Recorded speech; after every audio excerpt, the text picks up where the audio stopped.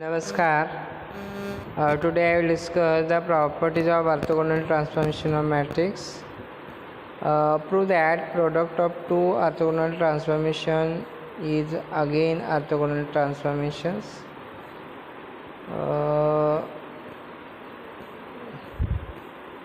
In last lecture we have seen that now here we come towards we study infinite decimal rotations.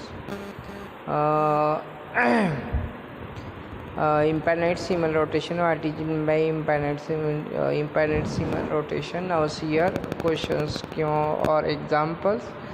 Define infinite decimal rotation. Show that infinite decimal rotations of a rigid body with one point fixed is commutative. Also find the inverse matrix of infinitesimal rotations. Solution: an infinitesimal rotation is an orthogonal transformation of a coordinate axis in which the components of a vector are almost the same in both the sets of axes. The new coordinate differ from the old coordinate by an infinitesimal amounts. Mathematically, an infinitesimal transformation is defined as xi dash x1 dash is equal to x1 plus epsilon 1 x1 plus epsilon 1 2 x2 plus epsilon 1 3 x3. X2 dash is equal to x2 plus epsilon 2 1 x1 plus epsilon 2 2 x2 plus epsilon 2 2 3 x3. X3 dash is equal to x3 plus epsilon 3 1 x1 plus epsilon 3 2 x2 plus epsilon 3 3 x3. Xi dash is equal to xi plus epsilon ij xj, where summation is defined over the repeated index j and epsilon ij is the element of the matrix of infinitesimal rotations and are infinitesimal, that is second order terms in epsilon ij can be neglected. Hence we write the equation one as x1 dash is equal to delta ij xj plus epsilon ij xj. Xi dash is equal to delta ij plus epsilon ij xj. In matrix notations we write equation 2 as x dash is equal to I plus epsilon x, where x is equal to x1 x2 x3 and x dash is equal to x1 dash x2 dash x3 dash. I is equal to delta ij, epsilon is equal to epsilon ij, and I plus epsilon is the matrix of the infinitesimal transformations. Now let I plus epsilon 1 and I plus epsilon 2 be two matrices of successive infinitesimal transformation. Consider I plus epsilon 1 into I plus epsilon 2 is equal to I into I plus I into epsilon 2 plus epsilon 1 to I plus epsilon 1 to epsilon 2 is equal to I plus epsilon 1 plus epsilon 2.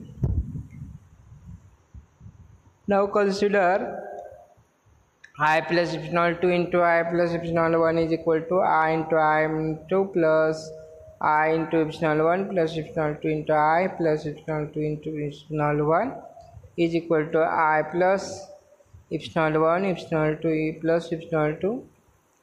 We see from these observable equations that I plus epsilon 1 into I plus epsilon 2 is equal to I plus epsilon 2 into I plus epsilon 1. This shows that the product of the matrices of two successive infinitesimal transformation is commutative. Now to find the inverse matrix of an infinitesimal transformations, consider I plus epsilon into I minus epsilon is equal to I minus I epsilon plus epsilon I into minus epsilon epsilon. I plus epsilon into I minus epsilon is equal to I. This shows that inverse matrix of an infinitesimal transformation is I minus epsilon. I plus epsilon inverse is equal to I minus epsilon. For orthogonal transformation, we know that the matrix, we know that its transpose matrix identifies the inverse matrix. Hence, we have I plus epsilon over inverse is equal to I plus epsilon dash is equal to I minus epsilon, where epsilon dash is the transpose of epsilon.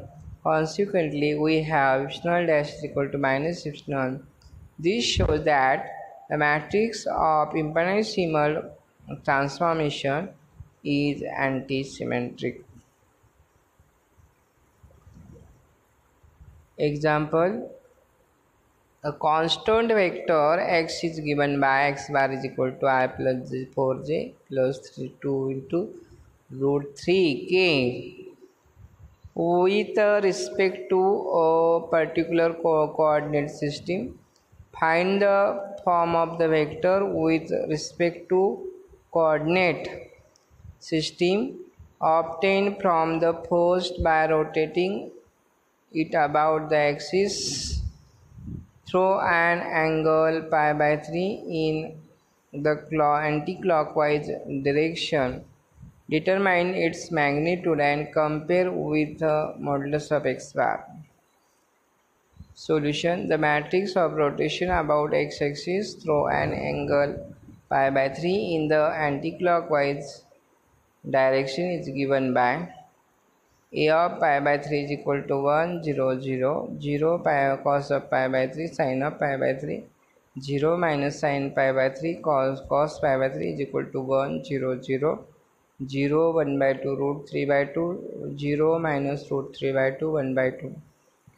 Hence the new vector with respect to the new coordinate axis obtained from the first by rotating through an angle pi by 3 about x-axis is given by x bar dash is equal to 1 0 0 0 1 by 2 root 3 by 2 0 minus root 3 by 2 1 by 2 is equal to 1 4 2 root 3 is equal to 1 5 minus 3 x dash bar is equal to I plus 5j minus root 3k.